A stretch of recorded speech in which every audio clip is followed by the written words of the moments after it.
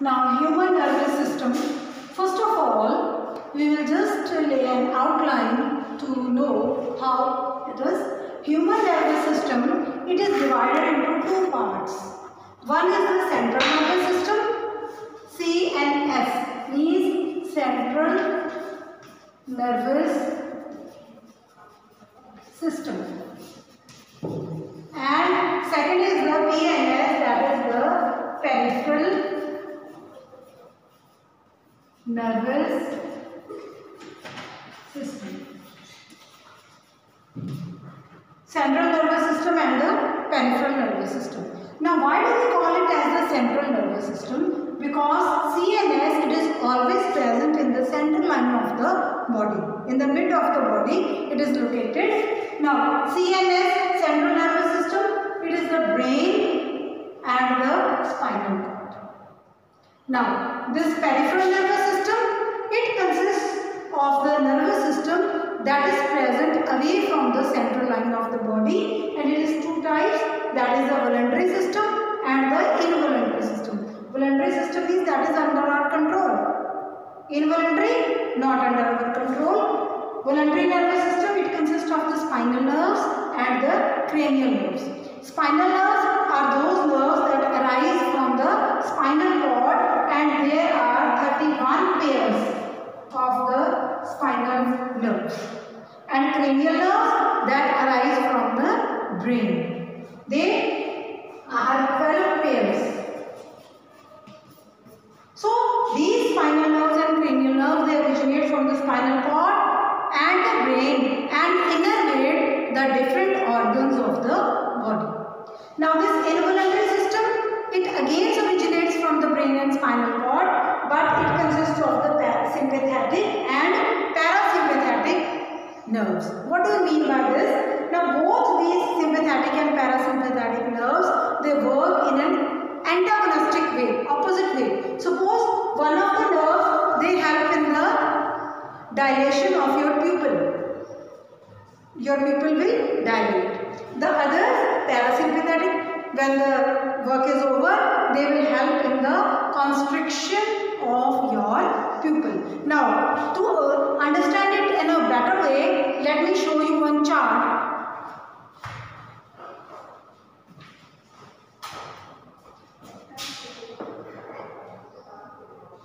Now see, in this chart, you will locate the brain over here. This brain is present in the center of the body. See, here, this is the medulla part, brain, spinal cord is running from the brain. In the center, the spinal cord is there.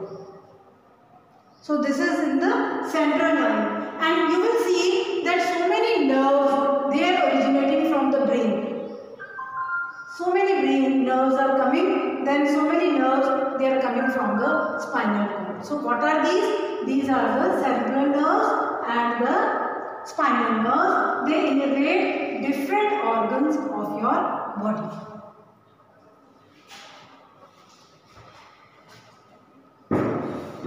Now, this is a layout. So now what we will do is, we will explain the C and S, that is the central nervous system.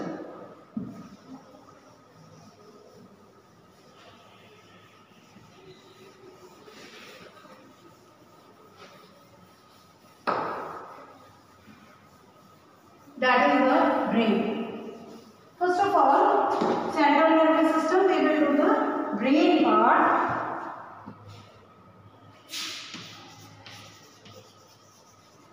Brain, it consists of three parts.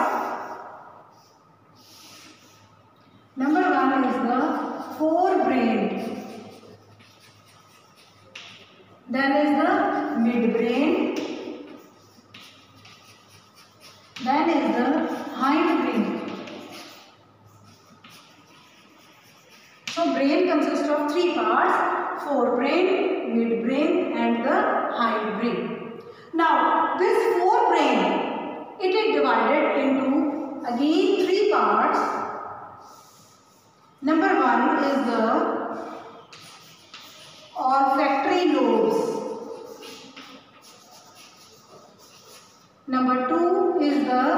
cerebrum. Number 3 is the diencephalon. We will do them individually. Now midbrain. This midbrain, it consists of again two parts. Cerebral, peduncles and corpora quadrigemina.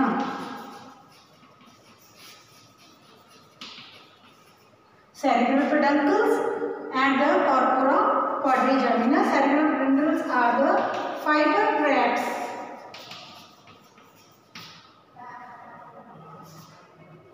This hindbrain, it again consists of three parts, that is the cerebellum, pons varolai and the medulla oblongata. So there are three parts: cerebellum, pons and medulla oblongata. Now we will do first these three different parts of the forebrain separately.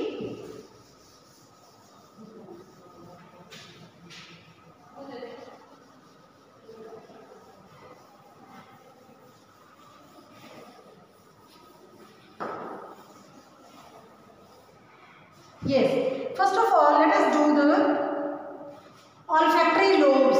These olfactory lobes. Now children, to make you understand in a better way, I have got a model of the brain. Now these are the parts of the brain externally. First of all, before we do the internal structure, let me tell you about the external structure. Now you know that your brain, it is about 1400 grams in weight. 1400 grams in weight. And it is present in the skull region. This skull or the cranium, it protects your brain. Inner to the skull, there are three layers which are known as the meninges. What is there in the meninges? There is the cerebrospinal fluid. Cerebrospinal fluid is there that protects the three membranes are there. These meninges, they again of three types: dura mater, pia mater and arachnoid matter. These are the three layers of the brain, and in this the cerebrospinal fluid is there. This fluid, it protects your brain from shocks and injuries. So it is like a, you can say, cushion in which your nervous tissue is well protected. So this is the cranium meninges, in which is protecting your brain. Now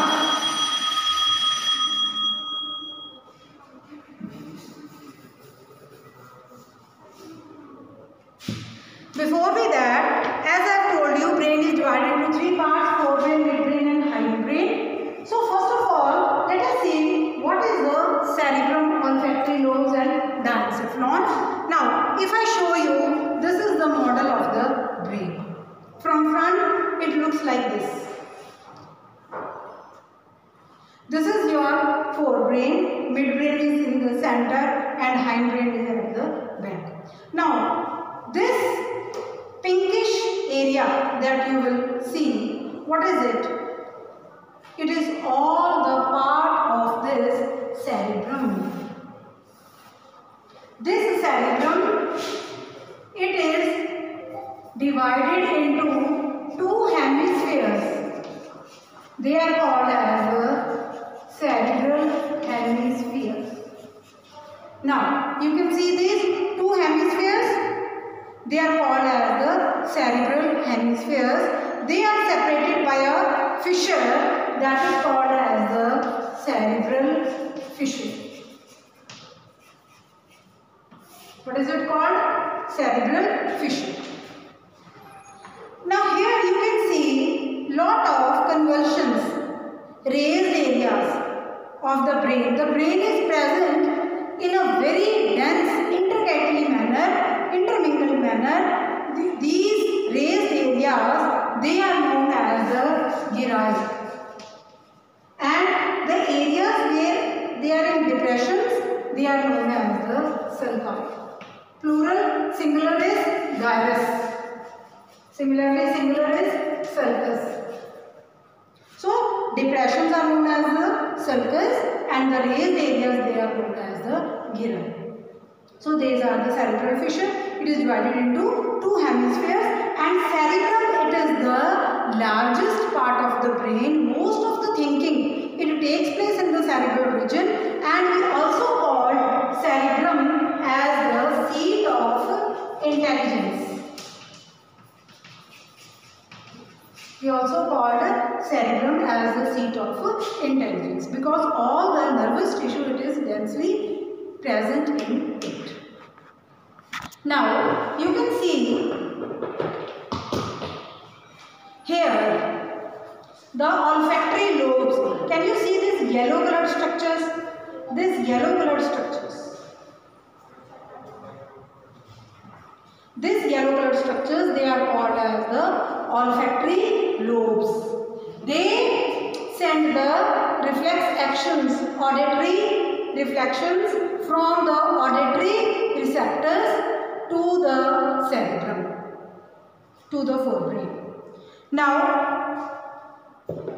this cerebrum, if you see this, it is made into different lobes. Cerebrum is divided into four lobes. Number one is the frontal lobe. Number two is the parietal lobe. Number three is the temporal lobe. Number four is the occipital lobe. So, cerebrum is divided into four lobes: frontal lobe, parietal lobe, temporal lobe, and the occipital lobe. Now, this frontal lobe, it is present in the front, as I have shown you. This frontal lobe,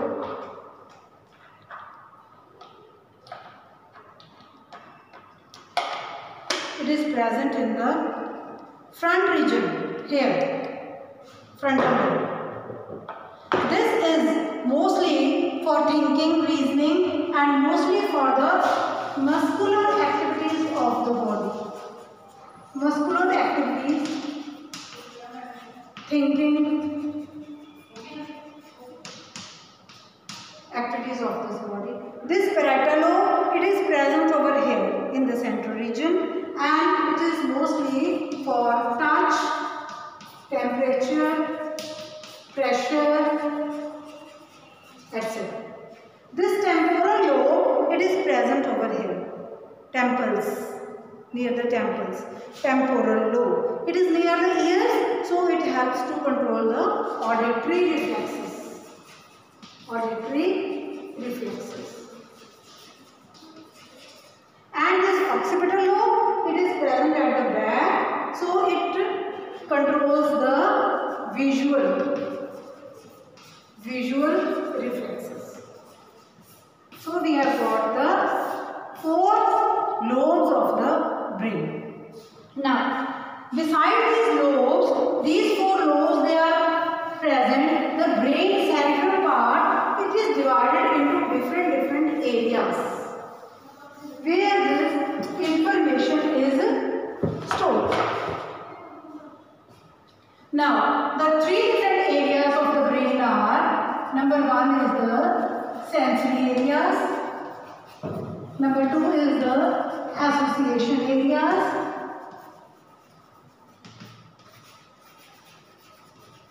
And third is the motor areas. Sensory areas. Now, what is the role of the sensory areas? All information from the sense organs is received in the brain in these sensory areas. From all sense organs, whether it is ears, whether it is nose, whether it is skin, whatever we receive the stimulus, that all the stimulus, it is received by these sensory areas of the brain. Now, when this information it is collected over here from all the sense organs, this is passed to the association areas. Now, what does these association areas do? They just interpret this information. Here, thinking is proceeded and decision is made about how to respond. Follow? And then this information is sent to the motor areas in the motor neurons. And these motor areas, motor neurons, they will go to the muscles or your effector organs that will work according to their instructions. Now, for this, to understand, I will give you a simple example. Now, suppose children, you are sitting in an examination hall. At the beginning, you will get the question paper. What you will do? You will read the question paper. Who will read? With your eyes. Your eyes will read the question paper. Then the eyes, after reading the question paper, after reading the question, they will send the message through sensory nerve impulse to the sensory areas of your brain. Follow? So when you read, your ears are also listening. Sometimes you whisper or say all the reflexes, they come over here. So sensory areas, they send the information to the association areas. And another reflex section here operating is, let it be the starting of the bell. The bell rings and you start reading. Both this information, it goes to the sensory areas and it goes to the association areas. Now association areas, here thinking proceeds. Here whatever the question is passed to them, they will think of the answer to that in your brain. You will just think of the answer, what is going to be there, and then this answer is sent to the motor areas of your brain, and these motor areas, they will send the message to your muscles of the hands, and then your hands, they will write the answer accordingly. Have you followed? They will write your answer accordingly. This is how the information is interpreted. So then is the third part is the diencephalon.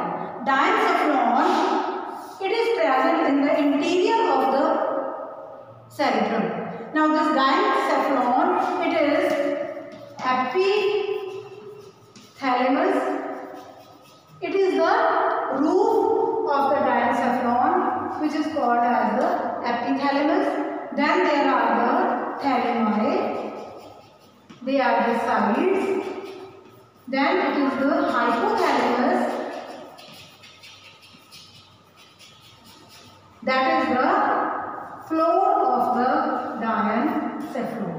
Epithalamus, roof, thalami, sides, hypothalamus. You know that hypothalamus, it is the major gland. This epithalamus, it also controls the various auditory reflexes. Similarly, thalami, they help in conducting the impulses to the forebrain. This main is the hypothalamus. Hypothalamus, it also controls the pituitary gland of your body. It is the master endocrine gland. Now, after the diencephalon, let us come to the midbrain. Midbrain, as I told you, it consists of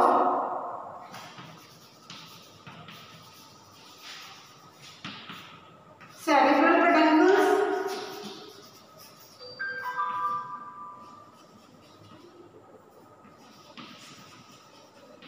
and corpora,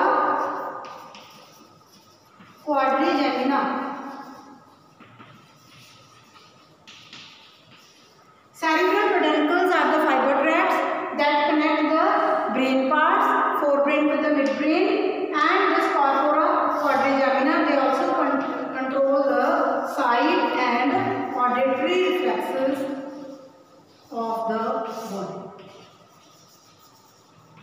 Auditory reflexes of the body. Now, then is the hindbrain. Hindbrain, as I told you, number one is the cerebellum. Cerebellum is the second largest part of the brain and it consists of two hemispheres, that is the cerebral hemispheres. Cerebral hemispheres, they control the movements that help in coordination of your body, like walking in a straight line. When you do any movement, that is all controlled by the cerebral hemispheres. So, sorry, it is the cerebellum, not cerebral. So, cerebral, it is cerebellar hemispheres, walking in a straight line, riding a bicycle. Follow? That is controlled by the cerebellum. Then is the pons. Pons, it helps in the regulation of respiration.